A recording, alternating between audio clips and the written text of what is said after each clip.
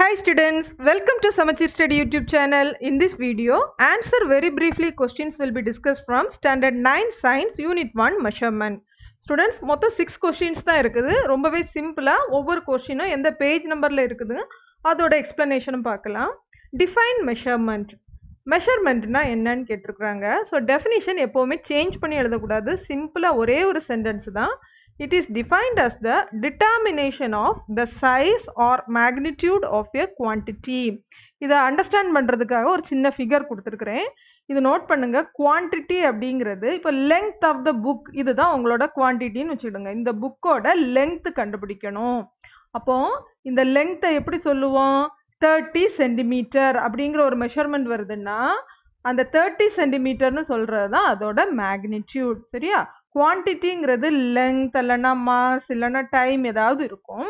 மேக்னிடியூடுங்கிறது அதோட அளவு. அவ்வளோதான் students. So measurement is defined as the determination of the size R magnitude of a quantity.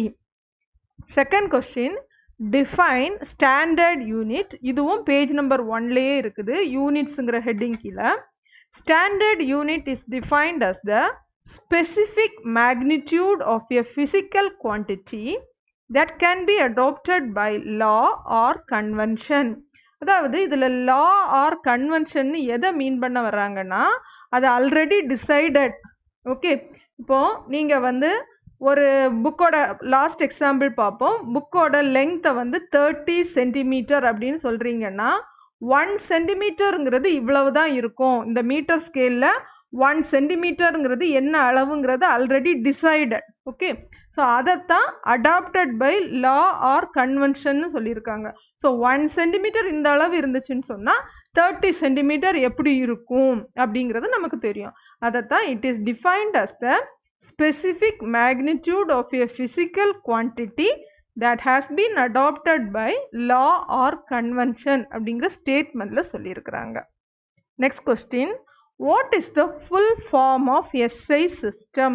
So SI சிஸ்டத்தோட full form நம்ம இங்கிலீஷில் எழுதணும்னு சொன்னால் இன்டர்நேஷ்னல் சிஸ்டம் ஆஃப் யூனிட்ஸ் அப்படின்னு எழுதணும் ஸ்டூடெண்ட்ஸ். பேஜ் நம்பர் 2ல் கொடுத்துருக்குறாங்க டெக்ஸ்ட் புக்கில்.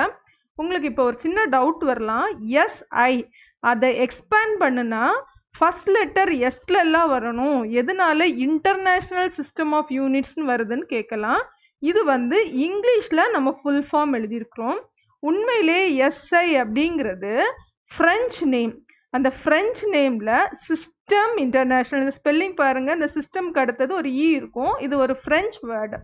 அதைத்தான் அப்ரிவேட் பண்ணி நம்ம SIன்னு சொல்கிறோம். ஸோ இங்கிலீஷில் அதோட full form international system of units. Next question, define least count of any device. எந்த ஒரு டிவைஸுக்கும் லீஸ்ட் கவுண்ட். இந்த லீஸ்ட் கவுண்ட்டுங்கிறது மெயினாக எதுக்கு வரும்னு சொன்னால் லெங்க்த் கண்டுபிடிக்கக்கூடிய இடங்களில் வரும். The smallest length which can be measured by metre scale is called least count. So எங்கெல்லாம் நம்ம லெங்க்த் மெஷர் பண்ணுறோமோ அதில் ஒரு டிவைஸ்னால எவ்வளவுத்துக்கு சின்ன லெங்க்த்தை அக்குரேட்டாக மெஷர் பண்ண முடியுமோ அதைத்தான் லீஸ்ட் கவுண்ட்னு சொல்லுவோம் students. So this is the definition for least count which is in page number 5.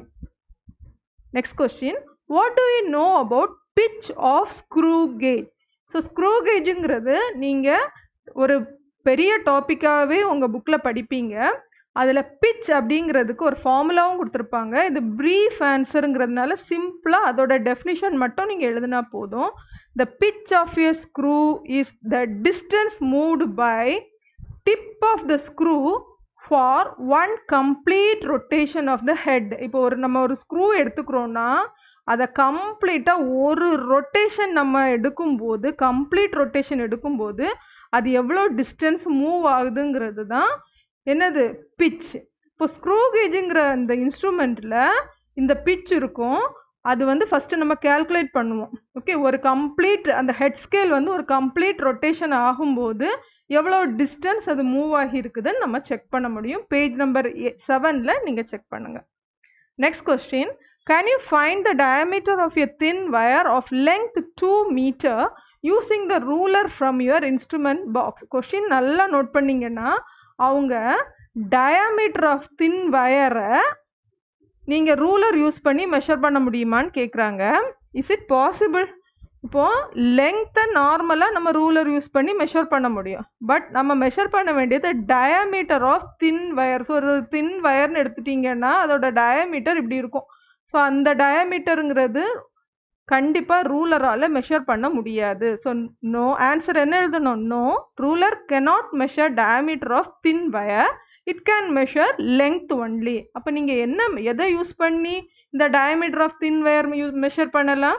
உங்கள் டெக்ஸ்ட் புக்லேயே அதுக்கான ஆன்சர் இருக்குது. அந்த டிவைஸ் பேர் screw gauge. By using screw gauge it is possible to measure the diameter of thin wire. So இந்த கொஸ்டினுக்கான answer no, ruler cannot measure the diameter of thin wire, but screw gauge can measure the diameter. இவ்வளவுதான் students, ரொம்ப சிம்பிளான questions. Hope you understand all the answers. If you like this video, please subscribe and share it to your friends. Thank you so much for watching.